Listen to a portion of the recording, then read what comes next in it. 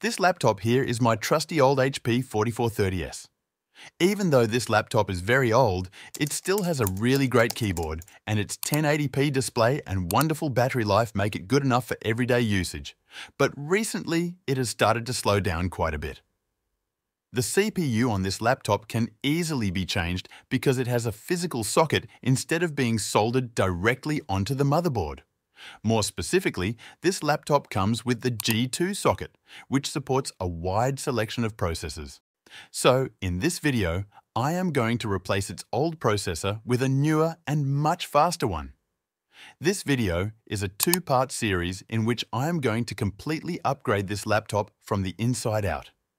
Before we start, flip the laptop over so we can remove its battery and open its backplate. Let's get started.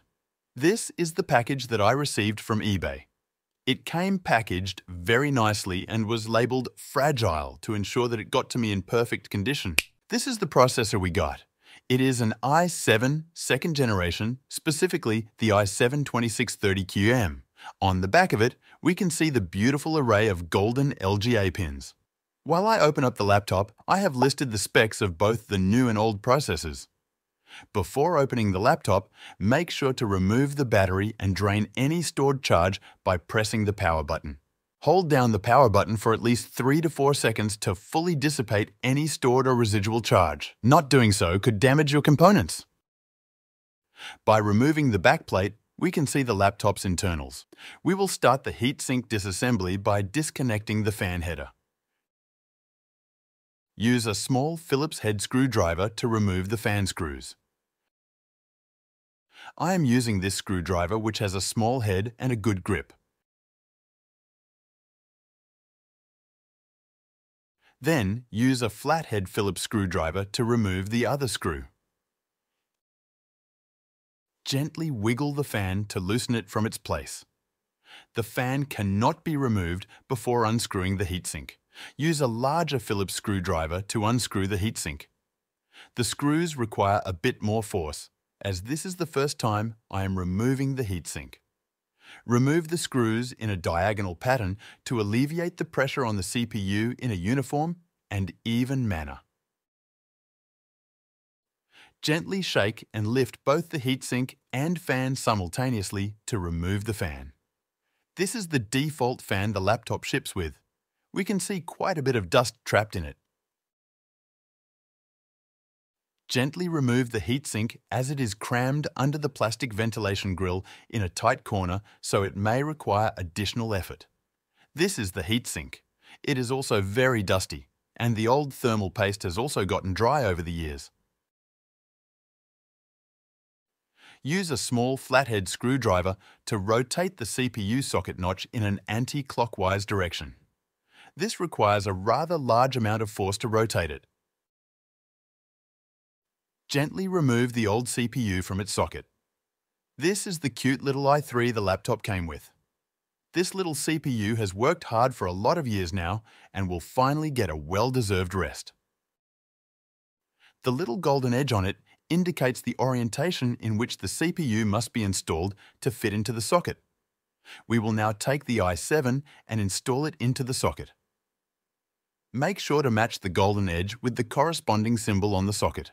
To properly secure it into place, the little notch on the socket must now be rotated clockwise with a screwdriver. This again requires quite a bit of force to do so. The mini flathead was not able to do the job, so we have to use a larger one, which will allow us to put in a lot more force. After a fierce battle with the notch, the CPU is secured properly in place. The CPU should look something like this. Before we begin closing the laptop again, the CPU heatsink and fan need to be cleaned properly to ensure that this new beast of a processor doesn't suffer from third-degree burns and suffocation. Just look at this massive ball of dust.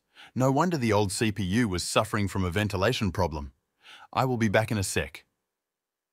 Yup. So now that I have thoroughly cleaned both the heatsink and the fan, I also went ahead and removed the thermal paste from the heatsink with isopropyl alcohol. The heatsink is now looking as good as new. Doing the same for the CPU fan, I have cleaned it properly with a small brush to ensure that it is able to circulate air properly without any kind of hindrance. I am now going to clean the i7 with 99% isopropyl alcohol and cotton swabs, as it has some old thermal paste dried on it. We need to make sure that it is properly cleaned before applying the new thermal paste. After cleaning, it should look like this. I am going to apply a new thermal paste. I am using Arctic MX4 thermal paste, which is very good, and I have had very good results with it previously. I have given an affiliate link to it down below.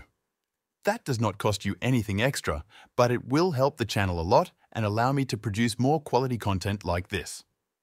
As a good rule of thumb, a small pea-sized drop is sufficient for a laptop.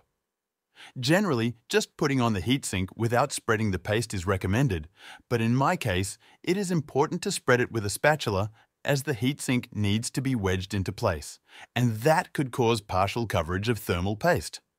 After spreading the thermal paste, it should look a bit like this. Though it isn't the best application, it will still work.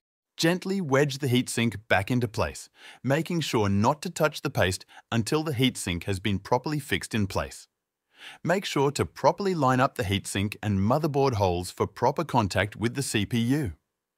After the heatsink has properly sat in place, tilt the screws back in a diagonal manner for proper mounting pressure.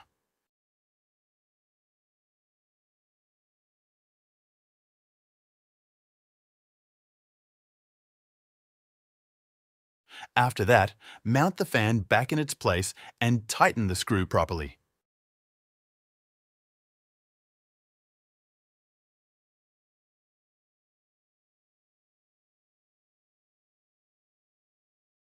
Connect the fan connector into its socket and close the laptop's back lid. Connect the battery back and flip over the laptop. We can now boot it up to verify that our laptop is booting properly and that the system recognizes the new processor. Upon pressing the power button, the laptop jumps to life. Here we can see that our system has successfully recognized the new processor and is working normally. The system BIOS version is 68 SRR version F65. In my next video, I am going to upgrade this laptop's RAM, storage and Bluetooth card along with a new Wi-Fi 6.0 dongle. Thanks for watching the tutorial. Please like, subscribe and turn on notifications so you don't miss out on my new videos.